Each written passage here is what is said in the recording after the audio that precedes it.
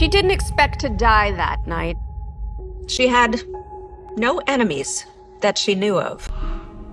Her life was pretty unremarkable. And then it hit her. What if she had a secret life? For some, the secret is a lot darker and a lot more dangerous. Kath?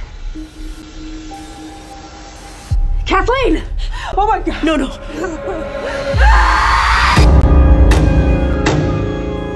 I'm Detective Jennings. Did you know about your sister's clients? What are you talking about? She was a teacher. She connected to clients via webcam. I know this is not one of my books, but I want to help on the case. This is personal. Her character Desiree was becoming very popular. And who knows the identity of your performer? Just me, my mother, and my brother. It's a family business. Have you spoken to her ex-husband? She was going to blackmail him. His alibi is solid. He's definitely hiding something.